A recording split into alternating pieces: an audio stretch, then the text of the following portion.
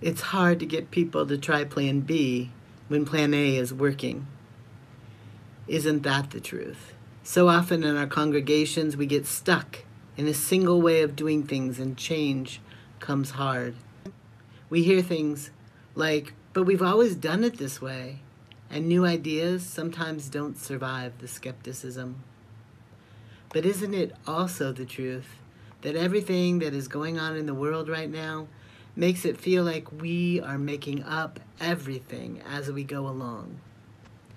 We might be on Plan C, or D, or Q, or even Z by now.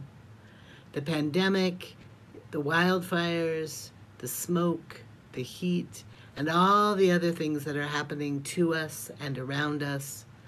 Well, I know that for me, all the plans I've made and changed and made again are starting to feel useless. It's exhausting and hard, and I know I'm not the only one feeling it. Even creativity feels like it's a lot to be asking. We've been creative. We've learned to make and edit videos, to live stream, to Zoom, to keep a safe distance between our grocery carts, to take our reading groups, date nights, family visits, even weddings and memorial services online. At CLF, you've had a bit more practice, but it's still been an adjustment in many parts of our lives. Some of us have spent more time with our kids than feels healthy, and others are longing to spend time with people we love, our grandkids, our friends, our family. We have had to be innovative and creative, and a lot of good has come from it. And it's okay to notice that it's also hard. Not just hard, but as a lot of professionals are saying, a form of trauma. The balance is off, and we're often dealing with multiple crises all at once. We get our hopes up that something can go back to normal, and then find we have to hang on a little while longer. I guess that's why I've been thinking a lot about how we can be creative without feeling like we are using up energy, instead helping generate it. There's been an idea, a meme, going around the internet that tells us that we don't have to have motivation or energy to start something. We often get that energy and motivation by doing the thing. I think that applies equally to creativity, especially in trying times. We may put off creativity by saying we don't have time or energy or aren't feeling it because we're so exhausted by our lives. And yet, taking the time to do something creative, painting, writing, singing, doodling, rearranging the furniture, cooking, or just having a spontaneous day where you do something different, is a way to recharge, to access or generate the power of inspiration, beauty, and creativity. Maybe you, like me, sometimes get stuck because you think too big. That's where loving the limits comes in. I know that when possibilities are endless, I'm more anxious than excited. Looking at a giant empty canvas or a completely blank page, or thinking I have to perfect a song or a poem, or make a 5-course dinner, or accomplish something truly grand, does not help me start. Instead, it may make me just want to take a nap. But when I think small, limiting the overwhelm, I start to get curious. Can I paint this with only these 3 colors? Can I write a short story? Can I pretend I'm on Chopped and use just these 3 ingredients I already have in my kitchen? Adrienne Marie Brown wrote in her transforming book, Pleasure Activism, The Politics of Feeling Good. Your no makes the way for your yes. Boundaries create the container within which your yes is authentic. Being able to say no makes yes a choice. And choreographer and dancer Twyla Tharp has a whole chapter in her book, The Creative Habit, Learn It and Use It for Life, called Before You Can Think Outside the Box, you have to have a box. Boundaries, limits, yes, even the box, can help us define a space within which we feel we can be creative. Maybe it will help us to think like a gardener and look for spaces in our lives that have the right elements to grow our creativity. Do we have an acre with fine sun, water, and soil? Or will tending and weeding and watering an acre exhaust us? Maybe we have one raised bed over here in this sunny spot where we only plant our favorite things. Maybe zinnias and tomatoes and sunflowers.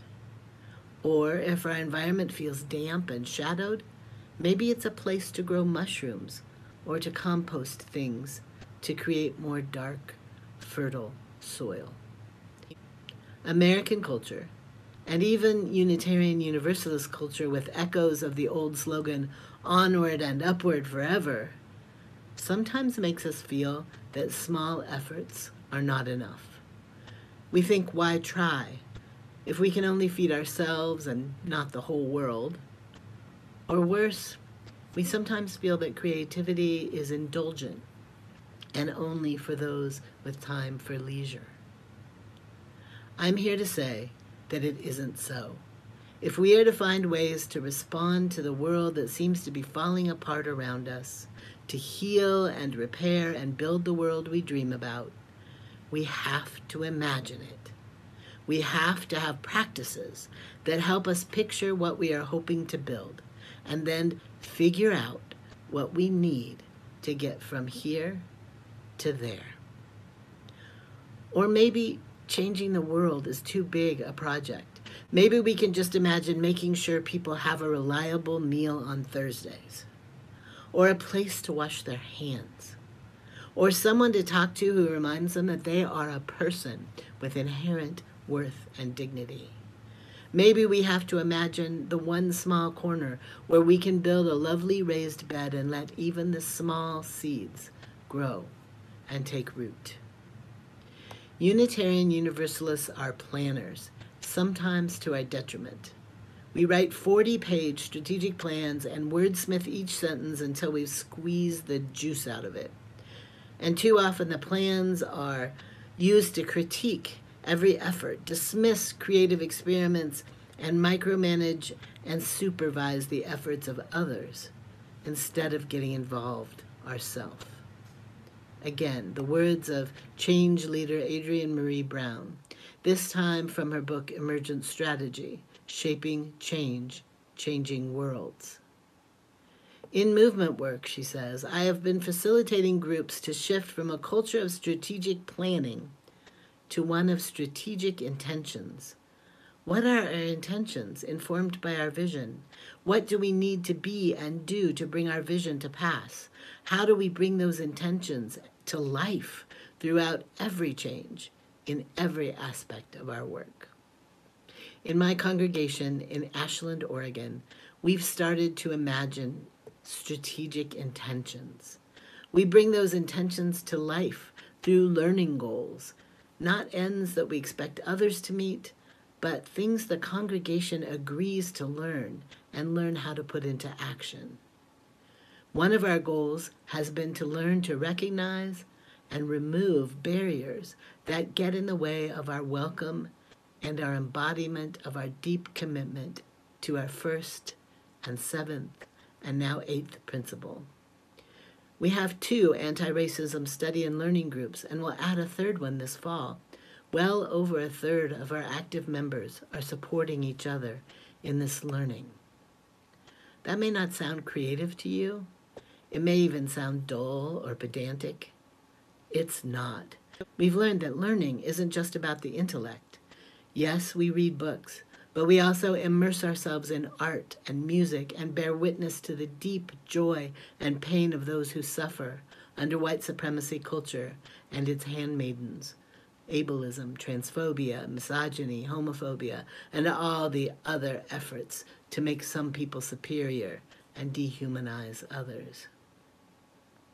And we practice real-life skills by playing, using improv to help us learn to interrupt, how to act even when we're uncomfortable or embarrassed. These classes are powerful and they're fun.